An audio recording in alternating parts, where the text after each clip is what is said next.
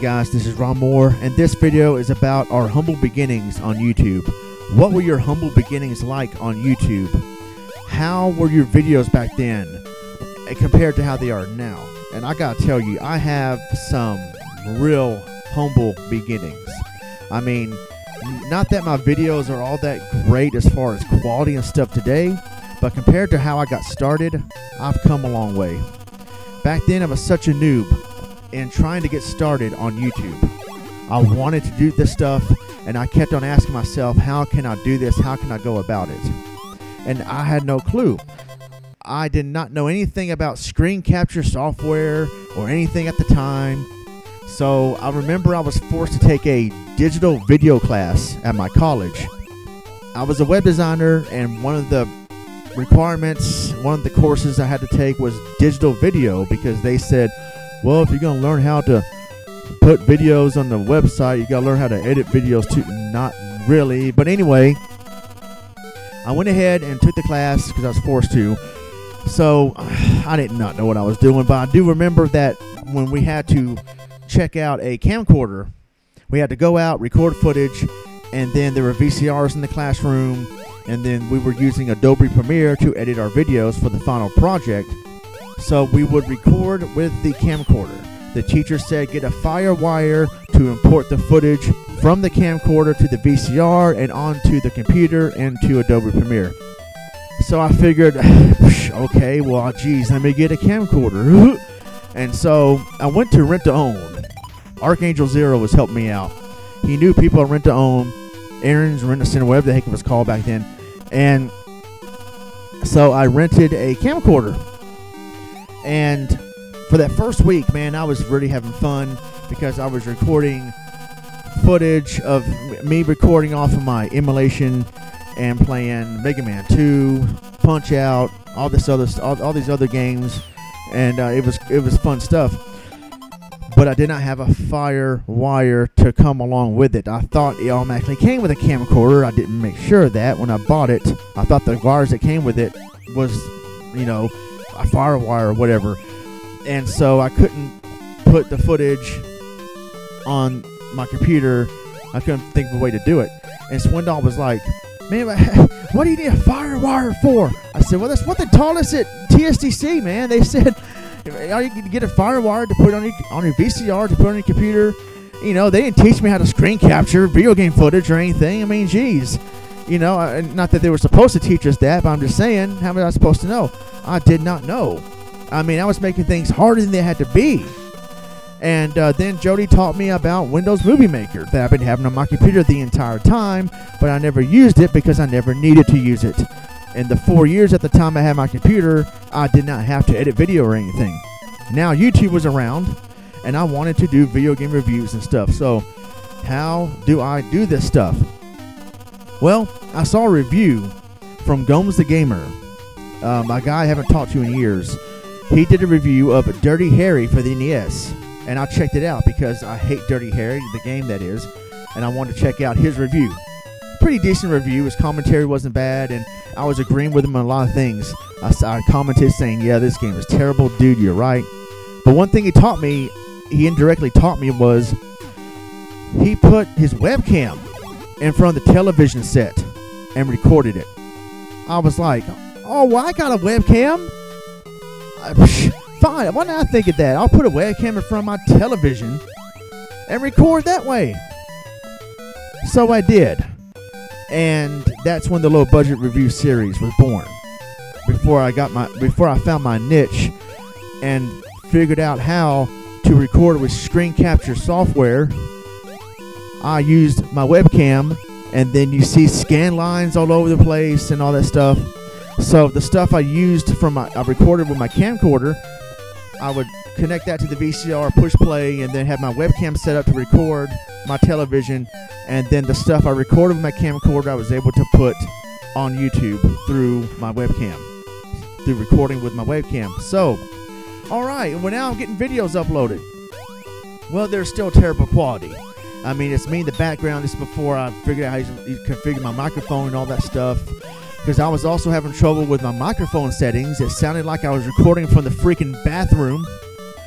And a friend of mine was trying to help me out, saying, well, you got to have this set up over here in order to capture the sound right. But no, me and him, we did not know what we were doing.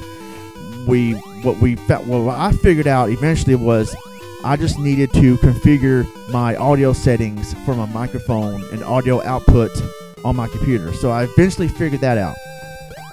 But man, the audio quality was terrible. The webcam quality was terrible for a while. Goemon was one of the people that still remember those videos. I have some of that footage on my VHS tapes today, but they're probably never going to see the light of day again because I don't feel like getting a capture card just to put that up there. In hindsight, I kind of wish I would have kept this garbage on my YouTube channel because I would have probably gotten Red Supre, and I would have probably got famous, even though I would have gotten trolled, and that probably would have bothered me at the time. I mean, these reviews were Red Supreable. I am dead serious. Dead freaking serious. No, I was Red Supre material. Big time. And now I did not know about Red Supre at the time, so I was definitely not trying to get Red Supre or anything. But man, it was embarrassing. I was doing text reviews. You ever see those where there's no commentary, but they put Windows Movie Maker text on the screen saying this part sucks. This part right here is laugh out loud. No, that's what I did with the Dirty Harry review, and of course it got thumbs down real quick, and I took it down because it was utter garbage.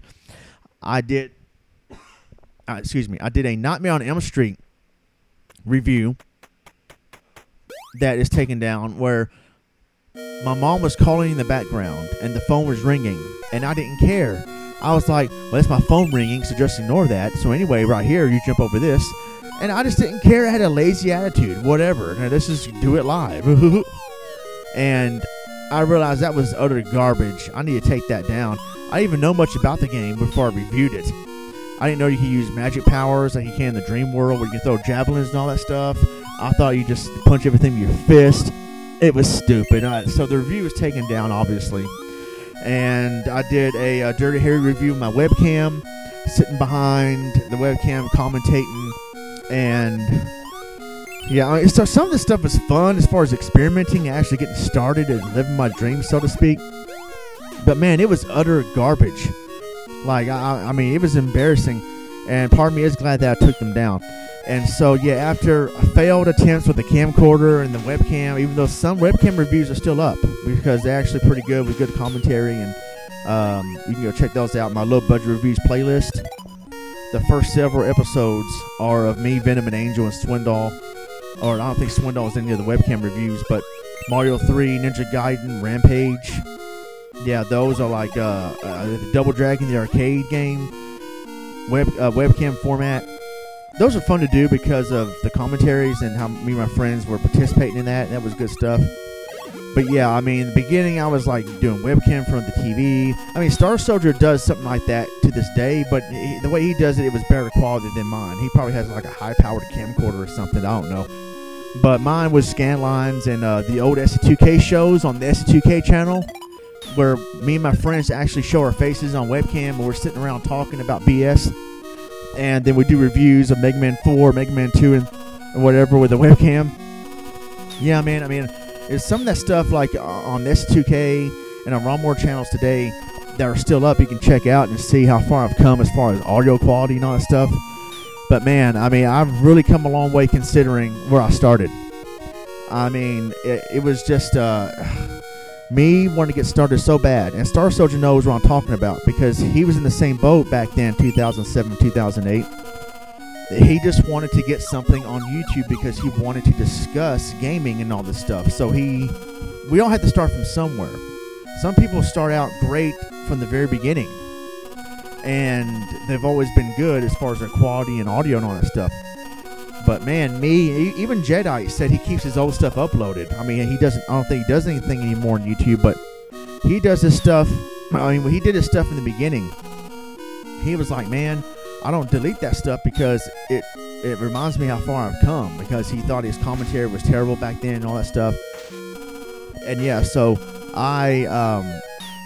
man, humble beginnings right there. I mean, I probably have more to tell. I can't think of off the top of my head right now.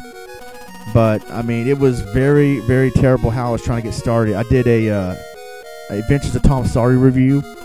I did do another Tom Sawyer review in 2013, a Ronmower review of Tom Sawyer. That is still up today. But there was one I did in 2007, September 2007, the very month I first started. Very laggy because I did not know how to capture NES footage at the time. I found out I had to do something with my computer. I forgot what it was. The hardware acceleration, put to 0, and then minimize the emulator window so that when I define the dimensions in Cam Studio, I record in a smaller window so that it won't lag as bad as if it does when I record in full screen.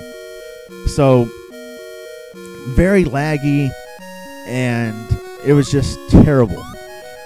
So considering how far I've come, I mean, man, considering how I started back then, I've really come a long way.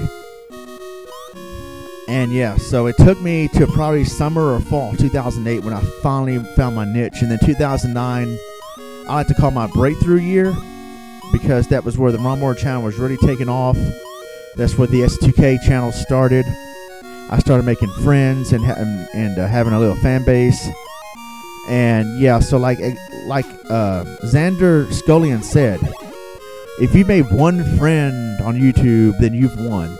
And some people define success very differently. Some people, I mean, you look at my channel and you might think, you're not successful, Ronnie. You only have 680 subscribers with over 700 videos. You're not successful. And your S2K channel ain't successful either, because you have under 400 subscribers. You've been doing this for 4 years or on the S2K channel, almost 10 years on the Ronmower channel. And you haven't even gotten 1,000 subscribers yet, or not even 400 on the S2K. And you have over 600 videos on the S2K channel with you and your other people doing LPs. But to me, success is achieved in different ways. And I know that sounds corny, because you're probably thinking, you're just saying that because you're in denial that you suck. No, see, here's the thing. I had a lot of fun doing this stuff on YouTube. If I were to stop right now, then hey, I went out happy, because I achieved my dream of doing what I wanted to do as a hobby, and that's reviewing video games and playing video games for a YouTube audience. And I achieved more than I ever imagined. Have I made it big, like over 1,000 or 1,000,000 subscribers? No. Would I mind having that? No, I wouldn't mind having that many subscribers and being successful on YouTube. But the thing is, I am successful in terms of I had a lot of fun doing this for over almost 10 years now. I had a lot of fun recording and editing and playing some of my favorite games, or even my not so favorite games, and doing commentary over those with me and my friends. I mean, I remember Venom22 saying he really enjoyed doing those at the time. They were real fun to do.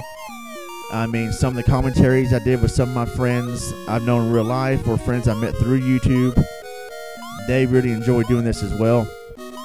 And I mean, there's been very little drama surrounding me on YouTube, and all I want to do is have fun. And I've really come a long way since I started in late 2007. I mean, man, so I've really come a long way, and I've actually been successful on YouTube in terms of me having fun and actually learning how to do this a decent way. And to this day, I still don't have the best audio or video quality per se. And it seems like I can't have the best of both worlds, because back then my audio quality actually was pretty superb in 2009, 2010. But today, my audio quality is far superior. Then, my video quality wasn't super great back then, even with screen capture software, and I found my niche. But today, my video quality is much better because I got a new computer and a much more updated a video card. But I don't have the same awesome microphone I used to, or I did, but it got old and there's a lot of wear and tear. But yeah, I've achieved success on YouTube as far as having fun and achieving my dream. If I were to stop doing this right now, then I could look back and say, hey, it's been a good run. It's been fun, and yeah, let's just be thankful for all that. So yeah, those are my humble beginnings on YouTube, where I thought you had to have a camcorder and a FireWire, and I did not know anything about screen capture. Windows Movie Maker and how to edit properly and have the right audio quality and all that stuff. So yeah, but it prompted the low budget review series. It helped me to come up with a name, which Spunkies at the time said it was very fresh and innovative. So that was pretty cool. Yeah, so those are my humble beginnings on YouTube, and so I've really come a long way since then and had a lot of fun. So what are your humble beginnings? Don't be afraid to share, because I just shared mine.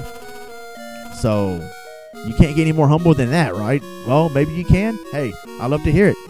Let's talk about it. Please respond in the comments, or preferably I want you to respond with a video. It would be more fun if you respond through video. I really want to hear some stories. And in my other video vlogs I did last year, I didn't really get any responses from anybody. That don't bother me per se, but I just want, for this one, I at least want to hear a few responses, because it'd be very interesting. It would make for some interesting stories to hear and all that good stuff. So please participate if you can. I would love to hear everybody's story of how they got started and what it was like in the very beginning, and how the struggle was real, so to speak. All right, guys, that is it. I am out of here. Thank you very much for listening. I will see you guys later. I'm Ronmower. God bless, and take care.